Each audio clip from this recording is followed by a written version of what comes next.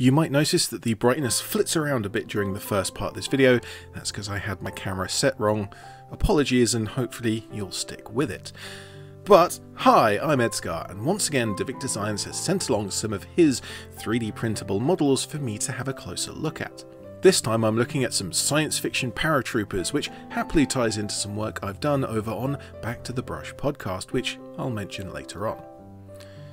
Specifically, this is the Davik Designs Elysian Rifles Reinforcement Pack number 1, and with an original rifles pack and 4 reinforcement packs, there's quite a lot of variety of models, poses and equipment to choose from. Oh, and there's ogres, heroes and motorbikes as well. Even just in the Reinforcement Pack 1, there are quite the array of options, enough to fill out quite a few squads before you notice any duplicates. There's 6 standard rifle troopers, with the shortened bullpup energy carbine that makes sense for the space-age paratroopers to use. Various support weapons including flamers, snipers and missile launchers for the heavy firepower.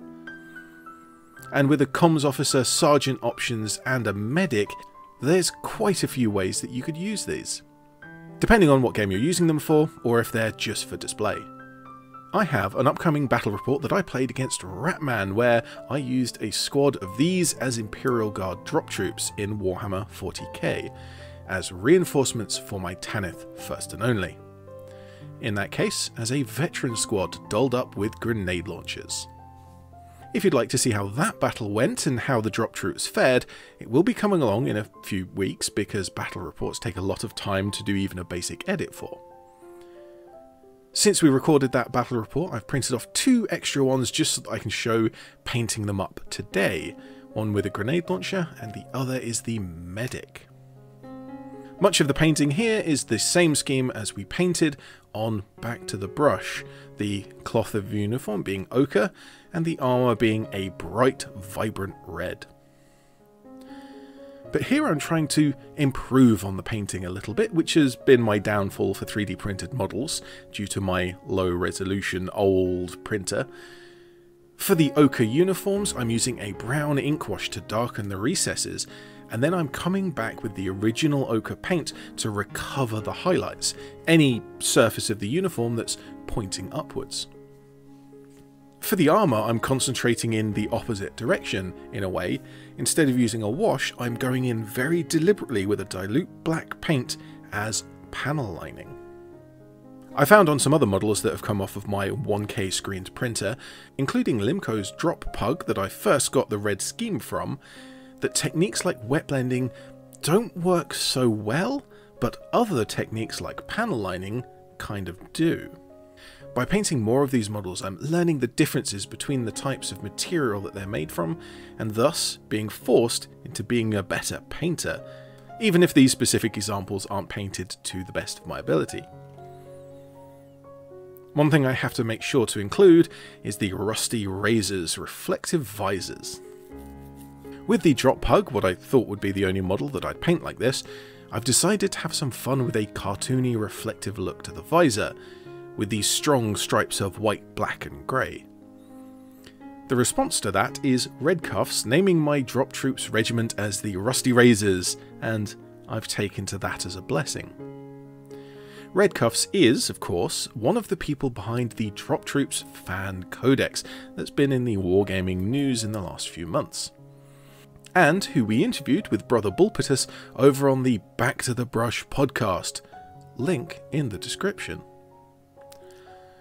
More importantly, in the form of this Wednesday just gone, was a video where Ratman and myself built and painted up the squad of Rusty Razor's drop troops that we used in the battle report that's upcoming. We used a mix of some Games Workshop Cadians and some of Davik Designs 3D printed models to compare the different styles.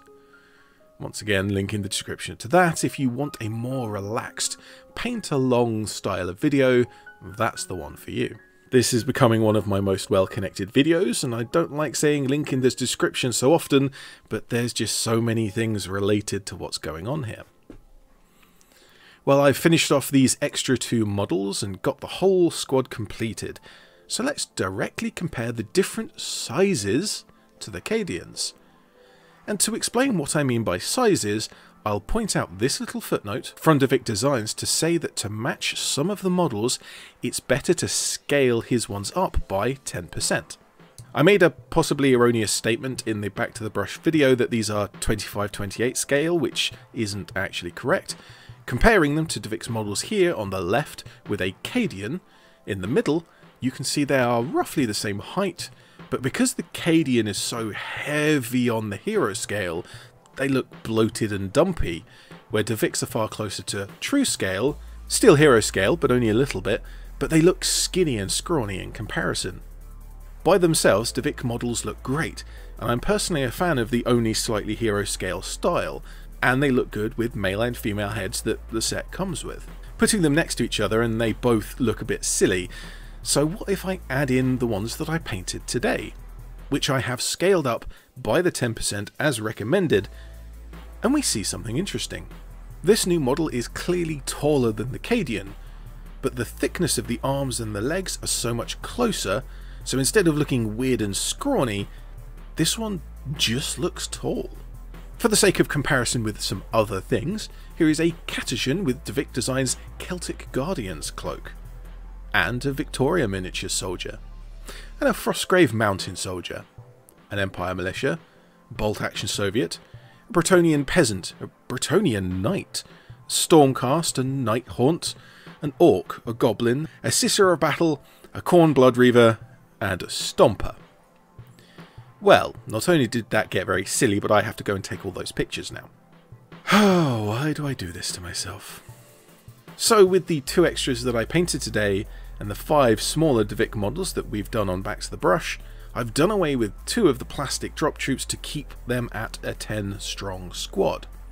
10 models, plus our friendly drop hug, ready to be used in any game coming forwards, but also I will be using these as a special police unit in a homebrew science fiction RPG that a friend will be running soon, which is pretty cool and should be a lot of fun.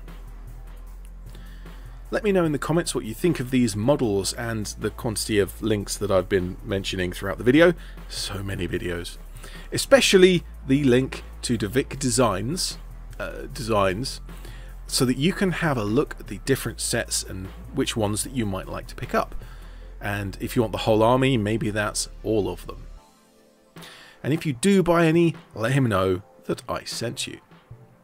Before I give my conclusion, I should acknowledge some of my biases. So number 1, I did not buy these. Davik Designs sent them over for me to have a look at for review for free. Number 2 is that I'm not necessarily directly involved in any of the drop troops stuff. These are pretty cool science fiction models, but they're just not anything that I'm directly interested in. And of course 3, my 3D printer is terrible, but I've mentioned that endlessly before. But overall, in conclusion, I think these are a really cool set. There's plenty of detail that doesn't even come out on my prints, and so with a better printer, they're still going to be nicely detailed. With the wide variety of poses in each of the sets, you don't necessarily have to buy everything to have a good range of models, but with the multiple sets with different equipment, there's so many different options to choose from, and easily enough for a whole army, if that's what you are after. And so overall, I can say that this is pretty much a good buy. And with that, I can say goodbye. And with a whole bunch of stuff said here, I'm ED-SKaR, always will be, and thank you very much for watching.